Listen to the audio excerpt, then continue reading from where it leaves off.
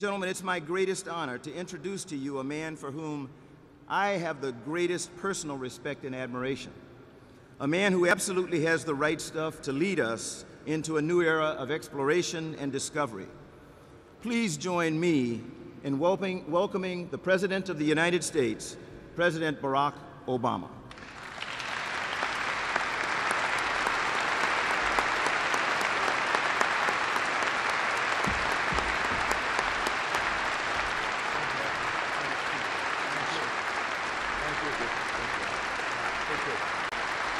Thank you, everybody. Thank you. Thank you so much. Thank you, everybody. Please have a seat. Thank you. I want to thank Senator Bill Nelson and NASA Administrator Charlie Bolden for their extraordinary leadership. I want to recognize Dr. Buzz Aldrin as well, who's in the House.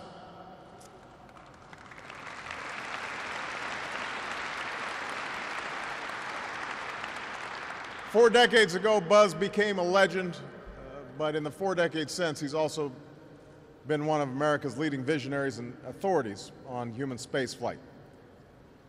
A few people, President Company excluded, can claim the expertise of Buzz and Bill and Charlie when it comes to space exploration. I have to say that few people are as singularly unimpressed by Air Force One as those three. Sure, it's comfortable, but it can't even reach low Earth orbit. And that obviously is in striking contrast to the Falcon 9 rocket we just saw on the launch pad, which will be tested for the very first time in the coming weeks. A couple of other acknowledgments I want to make. We've got Congresswoman Sheila Jackson Lee from Texas visiting us, a big supporter of the space program. My Director, Office of Science and Technology Policy, in other words, my Chief Science Advisor, John Holdren, is here.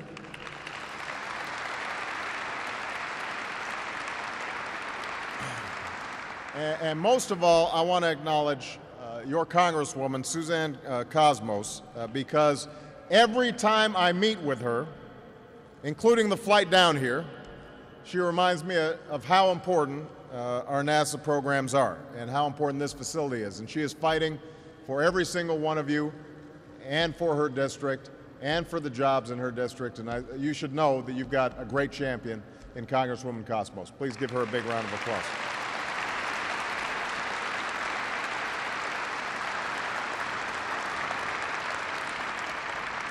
I also want to thank everybody for participating in today's conference. And gathered here are scientists, engineers, business leaders, public servants, and a few more astronauts as well. And last but not least, I want to thank the men and women of NASA for welcoming me to the Kennedy Space Center and for your contributions not only to America, but to the world. Here at the Kennedy Space Center, we are surrounded by monuments and milestones of those contributions. It was from here that NASA launched the missions of Mercury and Gemini and Apollo. It was from here that Space Shuttle Discovery, piloted by Charlie Bolden, carried the Hubble telescope into orbit, allowing us to plumb the deepest recesses of our galaxy. And I should point out, by the way, that in my private office, just off the Oval, I've got the picture of Jupiter from the Hubble. So thank you, Charlie, for helping to decorate my office. It was from here that men and women, propelled by sheer nerve and talent, set about pushing the boundaries of humanity's reach. That's the story of NASA. And it's a story that started a little more than half a century ago, far from the Space Coast in a remote and desolate region of what is now called Kazakhstan. Because it was from there that the Soviet Union launched Sputnik, the first artificial satellite to orbit the Earth, which was little more than a few pieces of metal with a transmitter and a battery strapped to the top of a missile. But the world was stunned. Americans were dumbfounded. The Soviets, it was perceived, had taken the lead in a race for which we were not yet fully prepared. but we caught up very quickly. President Eisenhower signed legislation to create NASA and to invest in science and math education from grade school to graduate school. In 1961, President Kennedy boldly declared before a joint session of Congress that the United States would send a man to the moon and return him safely to the Earth within a decade. And as a nation, we set about meeting that goal, reaping rewards that have, in the decades since, touched every facet of our lives. NASA was at the forefront. Many gave their careers to the effort, and some have given far more. In the years that have followed, the space race inspired a generation of scientists and innovators, including, I'm sure, many of you. It's contributed to immeasurable technological advances that have improved our health and well-being, from satellite navigation to water purification, from aerospace manufacturing to medical imaging. Although I have to say, during a meeting right before I came out on stage, somebody said, you know, it's more than just Tang, and I had to point out I actually really like Tang. I thought that was very cool. And leading the world to space helped America achieve new heights of prosperity here on Earth, while demonstrating the power of a free and open society to harness the ingenuity of its people. And on a personal note, I have been part of that generation so inspired by the space program. 1961 was the year of my birth, the year that Kennedy made his announcement. And one of my earliest memories is sitting on my grandfather's shoulders, waving a flag as astronauts arrived in Hawaii. For me, the space program has always captured an essential part of what it means to be an American, reaching for new heights, stretching beyond what previously did not seem possible. And so as president, I believe that space exploration is not a luxury, it's not an afterthought in America's quest for a brighter future. It is an essential part of that quest. So today I'd like to talk about the next chapter in this story. Now, the challenges facing our space program are different, and our imperatives for this program are different than in decades past. We're no longer racing against an adversary. We're no longer competing to achieve a singular goal like reaching the moon. In fact, what was once a global competition has long since become a global collaboration. But while the measure of our achievements has changed a great deal over the past 50 years, what we do or fail to do in seeking new frontiers is no less consequential for our future in space and here on Earth. So let me start by being extremely clear. I am 100% committed to the mission of NASA and its future. Because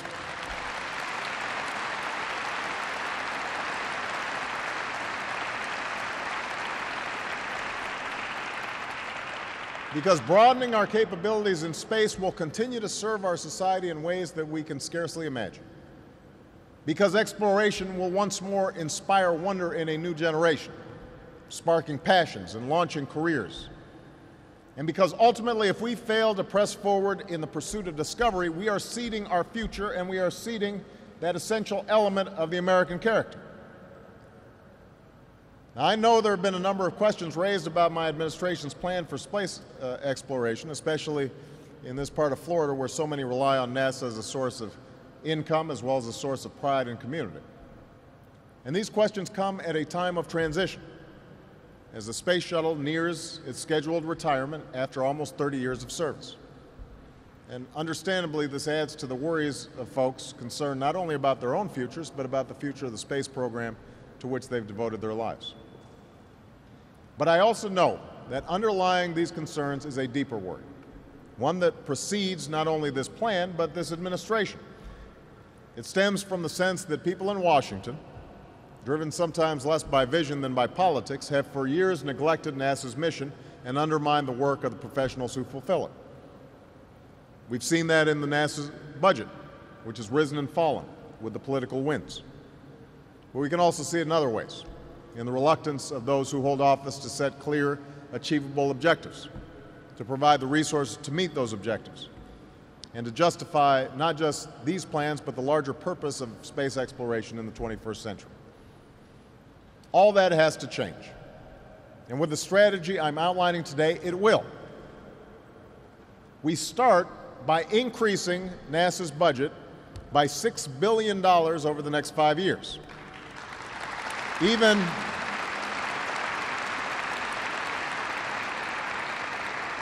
I want people to understand the context of this. This is happening even as we have instituted a freeze on discretionary spending and sought to make cuts elsewhere in the budget. So NASA, from the start, several months ago when I issued my budget, was one of the areas where we didn't just maintain a freeze, but we actually increased funding by $6 billion. By doing that, we will ramp up robotic exploration of the solar system, including a probe of the sun's atmosphere, new scouting missions to Mars and other destinations, and an advanced telescope to follow Hubble, allowing us to peer deeper into the universe than ever before. We will increase Earth-based observation to improve our understanding of our climate and our world, science that will garner tangible benefits, helping us to protect our environment for future generations. And we will extend the life of the International Space Station, likely by more than 5 years, while actually using it for its intended purpose, conducting advanced research that can help improve the daily lives of people here on Earth, as well as testing and improving upon our capabilities in space.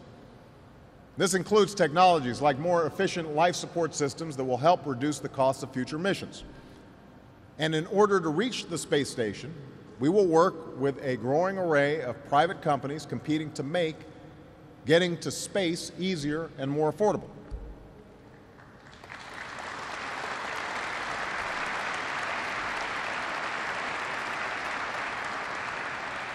Now, I recognize that some have said it is unfeasible or unwise to work with the private sector in this way. I disagree. The truth is, NASA has always relied on private industry to help design and build the vehicles that carry astronauts to space, from the Mercury capsule that carried John Glenn into orbit nearly 50 years ago, to the Space Shuttle Discovery currently orbiting overhead. By buying the services of space transportation, rather than the vehicles themselves, we can continue to ensure rigorous safety standards are met, but we will also accelerate the pace of innovations as companies, from young startups to established leaders, compete to design and build and launch new means of carrying people and materials out of our atmosphere. In addition, as part of this effort, we will build on the good work already done on the Orion crew capsule. I've directed Charlie Bolden to immediately begin developing a rescue vehicle using this technology, so we are not forced to rely on foreign providers if it becomes necessary to quickly bring our people home from the International Space Station. And this Orion effort will be part of the technological foundation for advanced spacecraft to be used in future deep space missions. In fact, Orion will be ready for flight right here in this room.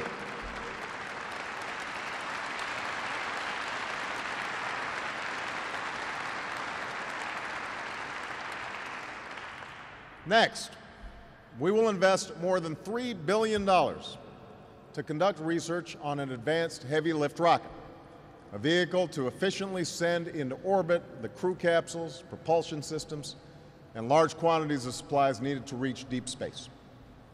In developing this new vehicle, we will not only look at revising or modifying older models, we want to look at new designs, new materials, new technologies that will transform not just where we can go, but what we can do when we get there. And we will finalize a rocket design no later than 2015 and then begin to build it.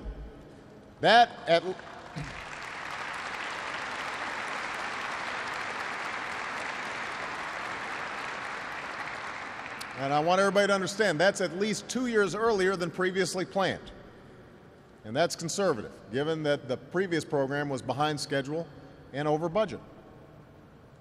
At the same time, after decades of neglect, we will increase investment right away in other groundbreaking technologies that will allow astronauts to reach space sooner and more often, to travel farther and faster for less cost, and to live and work in space for longer periods of time more safely.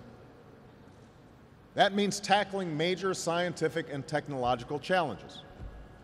Now, how do we shield astronauts from radiation on longer missions?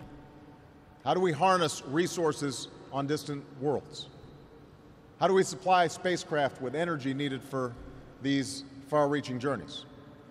These are questions that we can answer and will answer. And these are the questions whose answers, no doubt, will reap untold benefits right here on Earth. So the point is, what we're looking for is not just to continue on the same path, we want to leap into the future. We want major breakthroughs, a transformative agenda for NASA. Now, yes, pursuing this new strategy will require that we revise the old strategy. In part, this is because the old strategy, including the Constellation program, was not fulfilling its promise in many ways. That's not just my assessment. That's also the assessment of a panel of respected nonpartisan experts charged with looking at these issues closely. Now, despite this, some have had harsh words for the decisions we've made, including some individuals who I've got enormous respect and admiration for. But what I hope is that everybody will take a look at what we are planning, consider the details of what we've laid out, and see the merits as I've described them. The bottom line is, nobody is more committed to manned spaceflight, to human exploration of space, than I am. But we've got to do it in a smart way, and we can't just keep on doing the same old things that we've been doing and thinking that somehow is going to get us to where we want to go. Some have said, for instance, that this plan gives up our leadership in space by failing to produce plans within NASA to reach low Earth orbit, instead of relying on companies in other countries. But we will actually reach space faster and more often under this new plan in ways that will help us improve our technological capacity and lower our costs, which are both essential for the long-term sustainability of spaceflight. In fact, through our plan, we'll be sending many more astronauts to space over the next decade.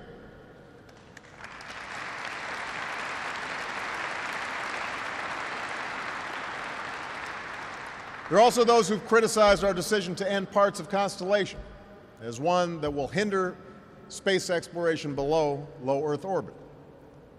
But it's precisely by investing in groundbreaking research and innovative companies that we will have the potential to rapidly transform our capabilities, even as we build on the important work already completed through projects like Orion for future missions. And unlike the previous program, we are setting a course with specific and achievable milestones. Early in the next decade, a set of crewed flights will test and prove the systems required for exploration beyond low Earth orbit. And by 2025, we expect new spacecraft designed for long journeys to allow us to begin the first ever crewed missions beyond the moon into deep space. So we'll start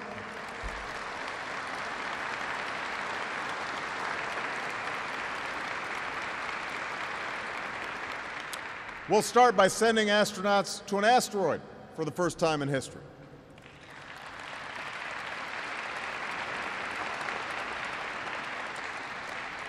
By the mid-2030s, I believe we can send humans to orbit Mars and return them safely to Earth. And a landing on Mars will follow, and I expect to be around to see it.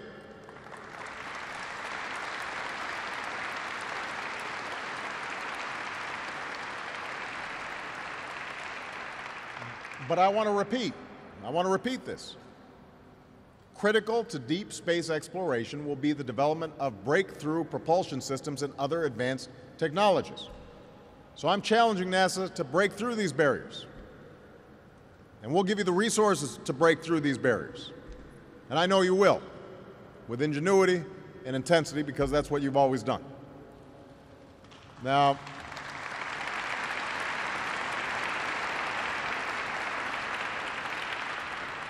I understand that some believe that we should attempt a return to the surface of the moon first, as previously planned. But I just have to say, pretty bluntly here, we've been there before. Buzz has been there.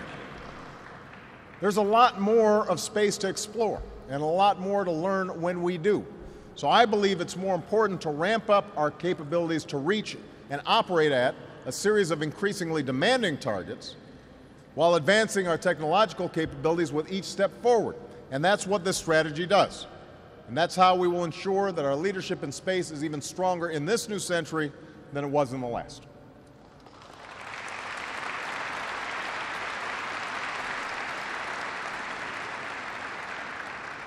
Now, finally, I want to say a few words about jobs.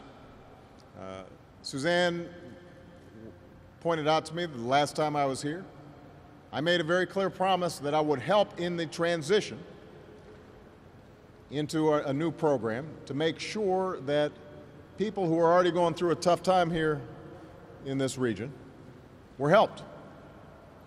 And despite some reports to the contrary, my plan will add more than 2,500 jobs along the Space Coast in the next 2 years compared to the plan under the previous administration.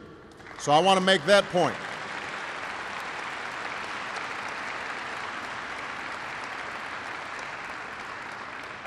We're going to modernize the Kennedy Space Center, creating jobs as we upgrade launch facilities.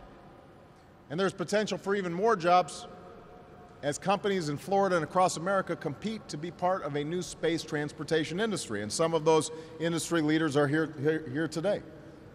This holds the promise of generating more than 10,000 jobs nationwide over the next few years. And many of these jobs will be created right here in Florida because this is an area primed to lead in this competition. Now, it's true. There are Floridians who will see their work on the shuttle end as the program winds down. This is based on a decision that was made 6 years ago, not 6 months ago. But that doesn't make it any less painful for families and communities affected as this decision becomes reality. So I'm proposing, in part because of strong lobbying by Bill and by Suzanne, as well as Charlie, I'm proposing a $40 million initiative led by a high-level team from the White House, NASA, and other agencies to develop a plan for regional economic growth and job creation. And I expect this plan to reach my desk by August 15th.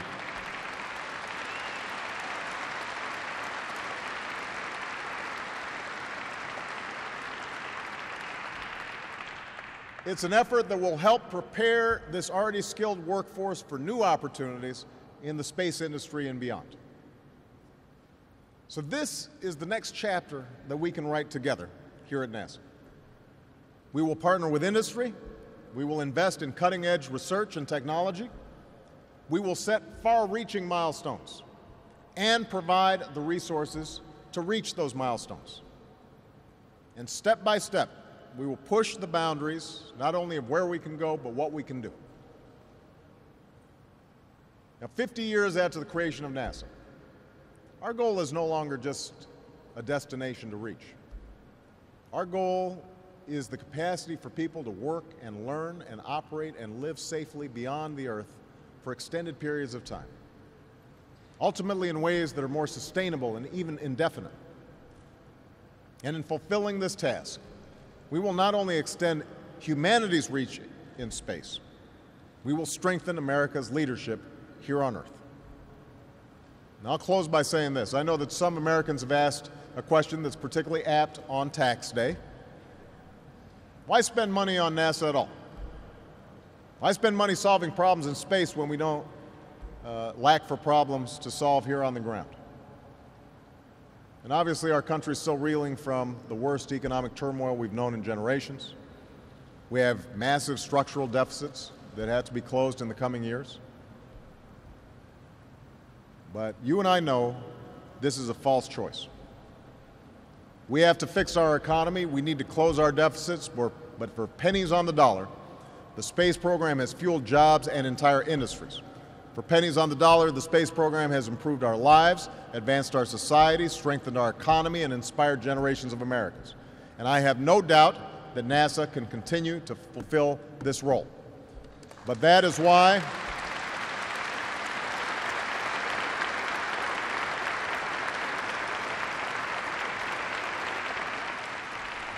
I want to say clearly to those of you who work for NASA, but to the entire community that has been so supportive of the space program in this area.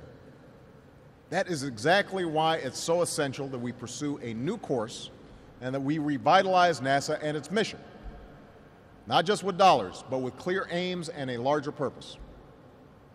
A little more than 40 years ago, astronauts descended the 9-rung ladder of the lunar module called Eagle and allowed their feet to touch the dusty surface of the Earth's only moon.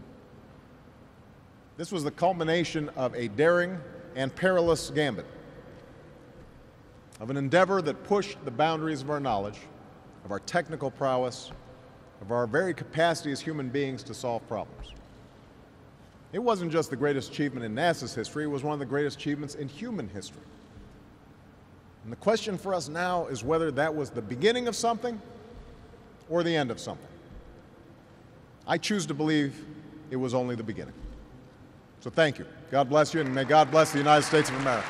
Thank you.